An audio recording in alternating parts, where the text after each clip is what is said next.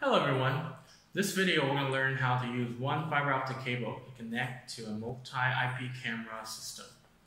This basically means we're going to use one Ethernet cable and connect our main network to a multi-IP camera system far away. Why use a fiber optic cable?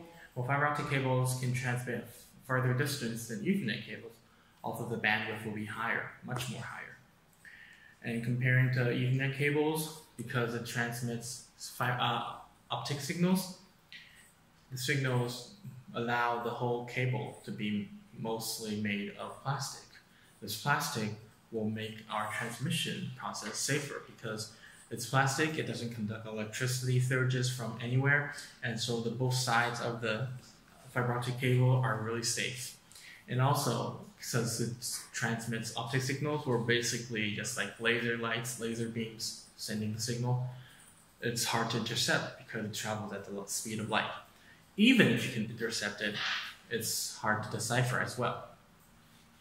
So we can benefit from this if we are connecting IP camera system far away from our main network, maybe in like 100, over 100 meters or 200 meters. We can use fiber optic cable, it will benefit us greatly. So since this can benefit us this much, how should we connect this whole system and make it workable?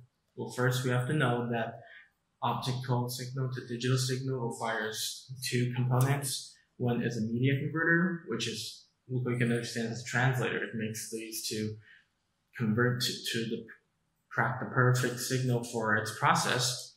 And then we need these two, well, this pair of SFP modules, which is small form factor pluggable.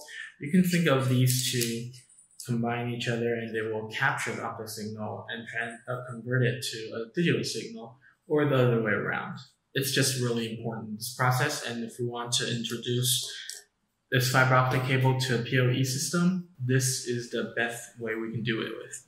So on the other end today, we're going to imagine we're setting up an IP camera system inside, well, outdoor. Not inside this time, outdoor. So we're going to use this kind of PoE switch, which is an outdoor PoE switch. What's so great about this PoE switch? Well, you can see it is made out of a metal housing. This metal housing will prevent the dust and water from infiltrating inside, and if it doesn't go inside, then our components will be perfectly protected. And then it also, metal housing will help its heat releasing process. So it has a very wide working operation and temperature.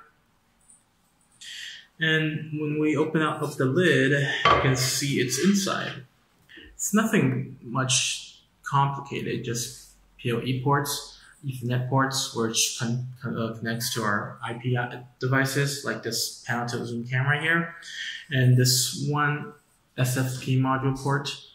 This SFP port will help us, well, we can think of it as an uplink port. All the data that goes to the IP devices and more from the IP devices back to our main network, they all gather from here for the uplink process. So this is a power supply right here. We can connect it to our alternating current outlets far on the other end. And this is just, other things are just ordinary than regular switches.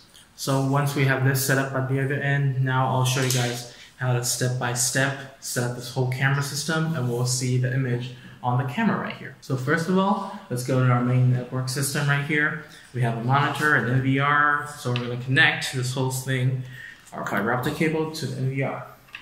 So first we're going to take our media converter, connect it to the NVR. This small media converter is our fast cabling model, and it is really beneficial because it works on a 12-volt power. So basically it's really easy to power up. And now we have it connected to the power. You can see all the indicators are on. And right now I will plug in an SFP module right here. After it's plugged in, take the cover off. This is for protecting the dust to go inside. And then, quick tip for connecting fiber optic cables. If you have a duplex cable like me right here, we have to use the matching lines or the signal cannot go through.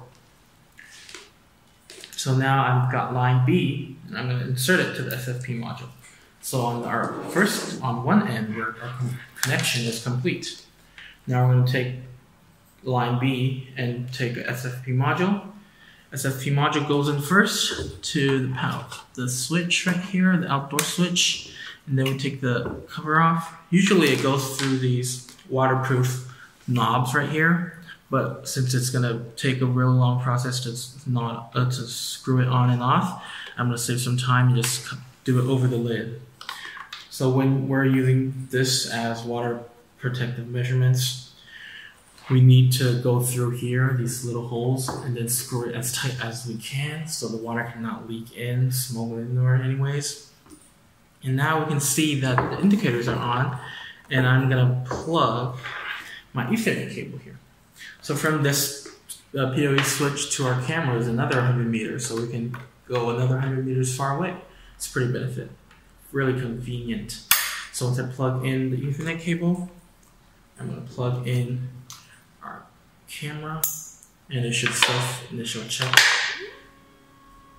And here it is. Now let's just patiently wait for a few seconds, and then the camera should show some image on our screen here.